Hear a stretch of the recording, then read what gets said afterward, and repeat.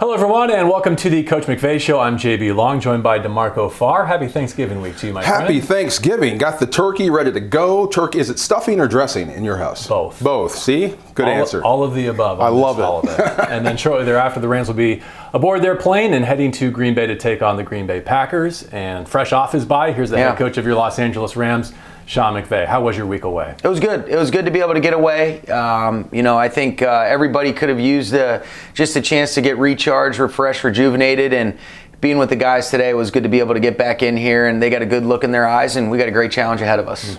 I heard this was a well-positioned bye for your football team. Regardless of result of last game, this was a perfect time for a bye for your football team. I think so. I mean, it's when the bye was, so that's when it was. So we're going to handle it that way. And I did feel like it was appropriate. You know, you look at it after you play 10 games. There's a lot of toll that it takes on these players. They'll come back. They came back today. They feel good, and I think they're excited about the opportunity we have to go against a great football team in Green Bay. How did you put the extra time to use when you weren't recharging? It was really more just trying to get some rest, get away from it, being able to look at some of the things over the first 10 games. And like I've mentioned before, be solution-oriented. There's a lot of good things that we've done, but as of late, we expect to be able to play better. And so looking at those things, then also just some of the new moving parts that we have, being able to get some of these guys implemented in the right way, being able to utilize their skill sets. So it was a balance of both. Trying to be able to detach, get some rest, spend some time with my family, my fiance, but then be able to get a little bit of work done as well. So you're smiling. You can't detach. This is football. You're in the middle of football season. It's good though. I mean, I love what I do. So that's a good thing. But I think the balance is key and critical. Being able to shut down so that when you come back, you truly are recharged and rejuvenated, and that's exactly how I feel. How does a coach do it? Do you start from week one and just watch every play? Every game? No, you know what? I would say this, DeMarco. We try to stay up to date on our self-scout, so, you're constantly going through that. I mean, I think before you even prepare for the upcoming opponent, you got to know what you're doing, make sure that you get your house right first and foremost. And so that's an ongoing process for us. But I think when you look at the totality of it, the main thing that you're looking at is, okay, what are some of the things that we can really do better when you combine all 10 games? And then also, most importantly, it's, okay, we got some moving parts with some of the injuries. Or some guys that we've acquired, and how can we best fit these guys in a seamless transition for these last 7 games, but most importantly the Green Bay game to start off. I'm sure the answer is everything, but what are some of those areas that you would like to be better at in this stretch run? Well, I think the number one thing is, everybody talks about it, but we've got 10 games of tangible evidence. It's about turnovers and takeaways. Other than points over the course of time, there's no better indicator of winning and losing football games. For our team, when we've been even or even just +1 or more than that, we're 7-0, and when we're in the negatives, we're 0-3. And so that right there is a great reflection of the things that we talk about all the time. How important is it? How much more of an emphasis can we make on it, whether it's attacking the football in our coverage units or on defense, and making sure we do a great job taking care of it offensively or when we're in the return phases of our kicking game. I remember when I was a player, it was all over the board, take care of the ball, take care of the ball. Is it something that you have to reinforce with yourself so you can reinforce it with your players on practice? Totally. We got the right kind of guys, DeMarco. We get what we emphasize, and how much more of an emphasis can we make on it? How intentional can we be about providing that clarity, the drill work that goes in alignment with, hey, the practice preparation then can equal game reality with the emphasis that we're making. But, it comes down to the situations, taking care of the football, and really more importantly, just being efficient, snap in and snap out. And all we ask of these guys is to compete to their very best of their ability every single day. And I think the challenge that we talked about is check that, can you check that box that at the end of the day, you competed to the best of your ability, you try to be where your feet were planted, you tried to get better today, to be a great teammate, to be the best player you can be for this team, and ultimately you can go then compete with a quieted mind, and that's all you can really do. You and I both know that. All we can do is compete to the best of our ability. We're going to come out swinging, and we're looking forward to being able to compete again. How about the structure this week? You are coming off the bye. You also have that Thanksgiving holiday, but you've touched on a couple of new players, Vaughn, OBJ most notably, that I know you're anxious to get out on the grass in the practice field Any extra hours available to you this week in that pursuit? Well, I think those guys will spend a little bit of extra time, but, Vaughn's done a great job getting up to speed. Odell, we've kind of had to onboard in a, accelerated fashion, if you will. But today we wanted to, being Monday, get the guys in, being able to kind of just see where they're at, making sure that they were able to detach as well and really focus on ourselves. And then we'll have a normal weekly preparation. We'll just move things up Thursday morning to be able to make sure that they can have their time with their families. But our rhythm and routine will try to stay consistent. I was surprised that Odell Beckham Jr. actually got out there on Monday night. I mean, that's a fast turnaround, one team to the next, and you're using the guy. Was that because Robert's down and you had to use him? Yes. Yeah. It was kind of, it's a credit to Odell. I mean, to be able to get lined up and even play a handful of snaps like he was. He's a really smart, conscientious guy. If you said you're going to get him in there and you're only going to really have one practice with him that's not even a full-speed practice, and he's going to go out there, have a couple catches, play a big role, and some of the things that we were able to do and the little bit of success that we were able to have, I think that's a real credit to him. We'll look to build on that, but it's definitely, we were kind of forced into that just based on the nature of some of the situations we were dealing with. How would you frame reasonable expectations for week 2 in terms of how far along he is with yourself with Matthew Stafford? Yeah, I think we're going through that right now. I think, it's going to be a day-by-day process, but there will be some moving parts. But ultimately, there's no excuses. We've got to be able to get him up to speed as quickly as possible. What exactly does that look like? That's something that we're really putting our heads together as a coaching staff and figuring out the way not only to accentuate Odell's skill sets, but also make sure you're taking advantage of Cooper and Van, getting Ben Skoranek going, obviously Higgs at the tight end spot, maybe a couple of those other guys, and then the running back position as well. So it's all encompassing to everybody, and figuring out how we can kind of match up the different personnel groupings and take advantage of utilizing, all the guys that we'll be able to have active offensively is something that we're working through right now. You can see it when you're up close. I mean, that guy's got some short area quickness, and he can go, and he's bigger than I thought. Yeah, he is. He's wired the right way. I mean, he's a special player, special talent.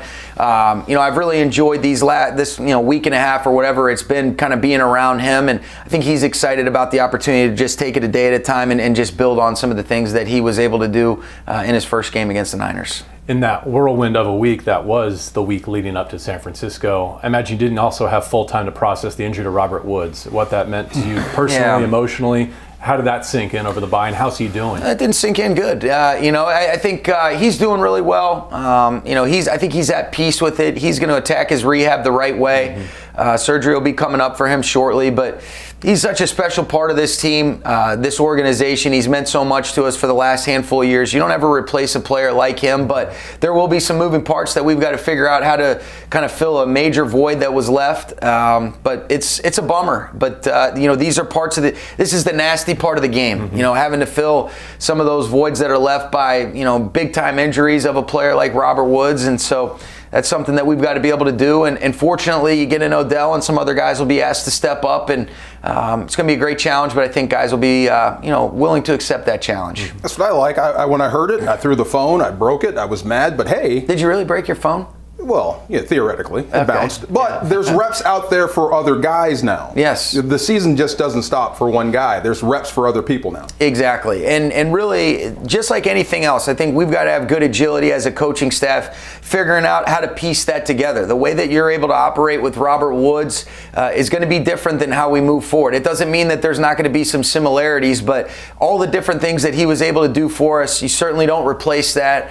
And so those are the things that you're excited about, attacking that challenge the right way. But you're really bummed out for one of our captains, one of our leaders, one of the guys that's kind of been one of the heartbeats of this football team. And I think the best way you can honor him is by playing like he did. Let's reset the quarterback position beyond the midway point here. Why do you think the last couple of games may have looked differently for Matthew Stafford in the offense than the previous ones had? Well, I think the Tennessee game, there was a couple plays that were very uncharacteristic. You look at when he's trying to just make a play, and it's one of those unlucky deals where throw it right to Long and he ends up making a good play. And then, Byard ended up doing a great job on kind of a quick game concept. He actually just recognized that he was supposed to be an inside hook player, and he's buzzed out to the flat. So those two plays were really good, but I thought there was still a lot of positive. We just didn't punch it in the red zone. Then you look at it against the Niners, the ops were really minimal. The first one, it was just a little miscommunication on the first drive. The second one, I mean, that's one of the freakiest tips I've ever seen. We're throwing a screen. It's a man coverage, kind of bounces up right to Jimmy Ward. Matthew put it in a good location, and I thought he actually did a nice job against the Niners. You know, it's just when you have 4 drives in the first half, the third drive goes for a great scoring drive. I thought he did an excellent job on that 7-play sequence, being able to put us in position to score a touchdown. That was a huge third down and long conversion that he and Higbee connected on for the touchdown. Then the fourth drive, you know, we're driving right down the field. You go 9 plays. We have a freak deal where we kind of snap it back on a 2nd and 6. Now it turns into a 2nd and 11.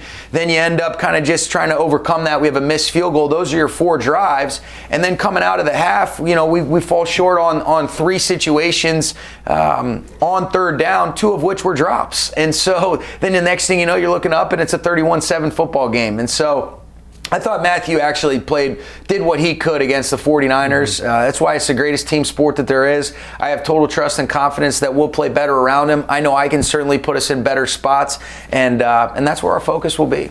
There seems to be a sentiment of staying the course here, where this is a long season, and you don't want to suffer from recency bias because a couple of bad breaks have gone against you. With all that extra time to think about it, are you kind of guarding against that too? Like, hey, we don't need to reinvent the wheel here. Totally. I think you want to not allow overthinking to prevent yourself from being able to overcome some of these things. And that's the biggest thing. You know, we set out a football philosophy in a way that we want to operate that's in alignment with really good things occurring for us.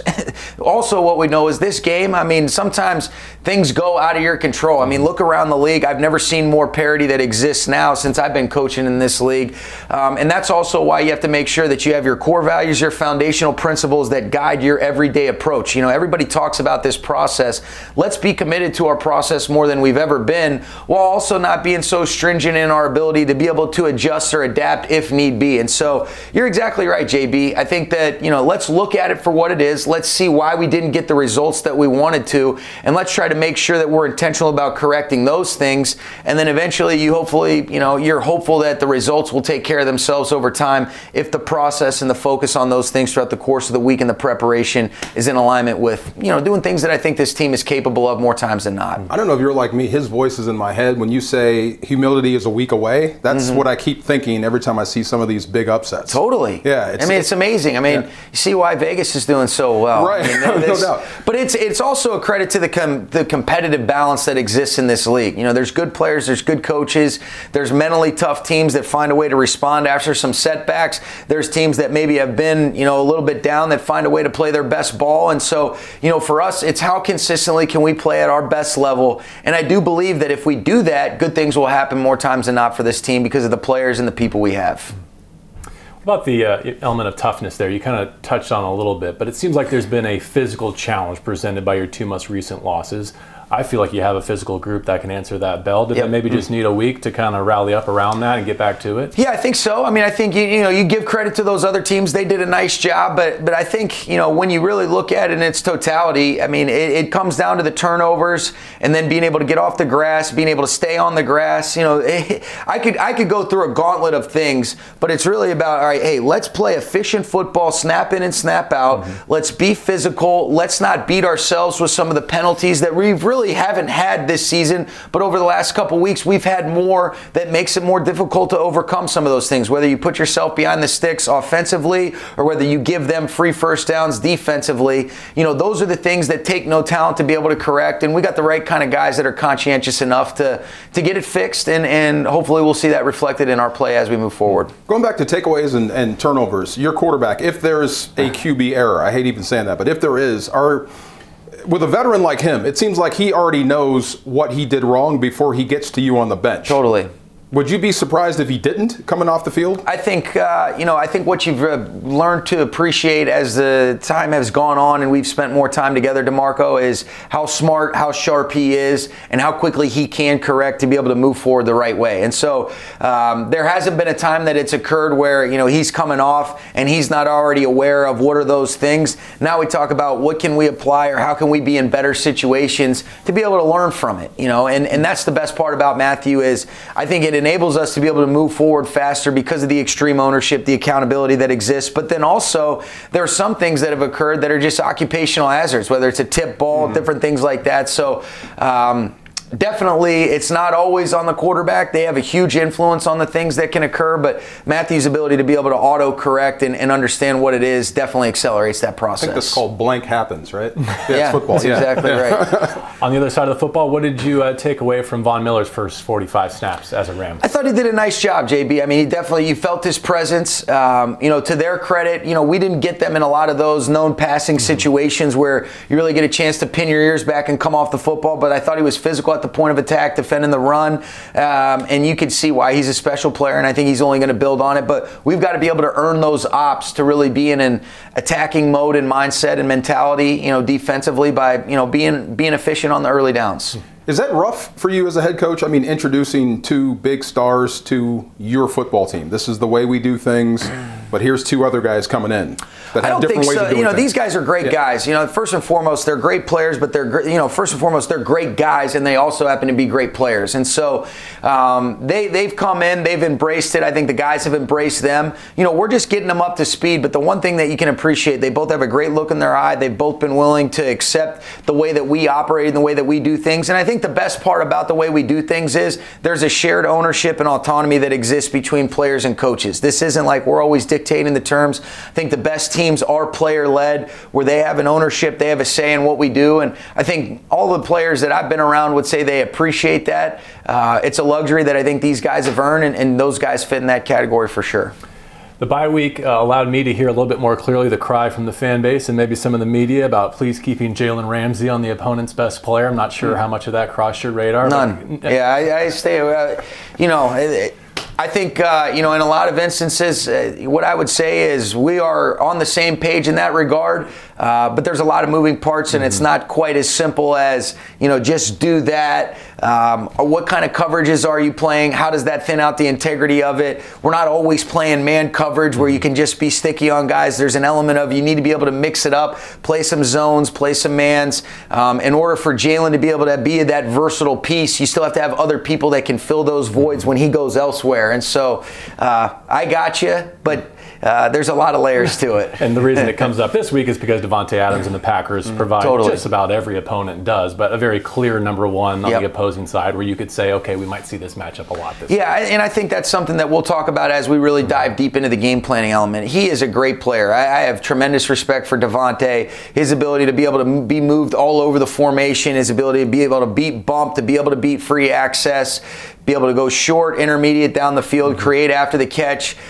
He's one of those guys that can do it all, and he's wired to separate. If you said, let's just talk about all the traits and characteristics that you're looking for in a receiver, Davante Adams checks all the boxes. His production speaks for itself. The rapport between he and Aaron is unbelievable. I mean, you look at just how on the same page they are, both in rhythm and then off schedule, and those are some things that you definitely want to be mindful of, and Davante is a special player, and we need to have a great plan for him. What about going there to Green Bay, to Lambeau, playing there? Special place for you? It's awesome. I think it's a historic venue. Being there last year, obviously, that represented the end of our season. Every single year is a new year, but they're a great football team again. We're a competitive team that we expect to go up there and shoot our shot to compete to the best of our ability, but it'll be fun to have a full stadium. That's one of the things that makes the NFL so great is these environments, these atmospheres, and Lambeau is right at the top of the list in terms of what is one of the things that makes the NFL so unique and special.